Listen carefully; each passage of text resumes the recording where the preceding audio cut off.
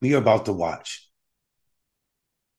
the complete action, or one of them, that should get anybody barred from state office anywhere in this country. Let's go. Mr. President, I have yet to meet a person in Minnesota that is hungry. Yet today. I have yet to meet a person in Minnesota that says they don't have access to enough food to eat. There it is. Because I don't know something, or I don't know a person that's suffering from something, then it can't be true. It's impossible for anybody in Minnesota to be hungry because this state senator has never met them. Also, who's to say he's never met a hungry person? Do they tell him when they walk up to him that they're starving? The ideal isn't just ridiculous on his face because the state senator says he's never met someone. I've never met some people in a lot of conditions that people shouldn't go through. It does not mean that it does not exist. Now, I should say that hunger is a relative term, Mr. President. You know, I had a cereal bar for breakfast. I guess I'm hungry now.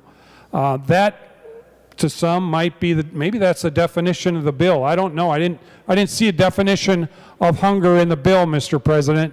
But I think most reasonable people suggest hunger means you don't have enough to eat in order to provide for metabolism and growth. The idea that we have representatives that represent large swaths of people that act in this manner that is so callous, they make jokes about hunger.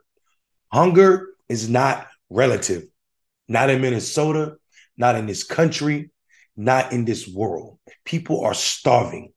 In Minnesota, in 2022, there were more than 5.5 million visits to food pantries.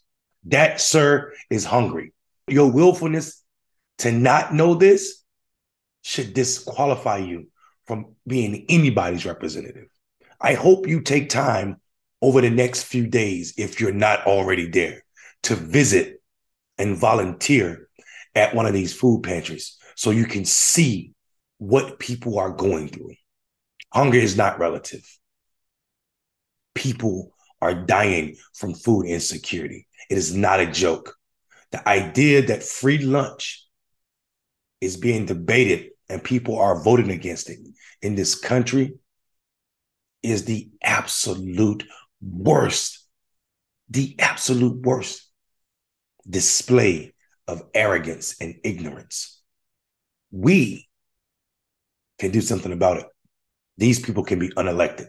Their power is perceived. Our vote is real power.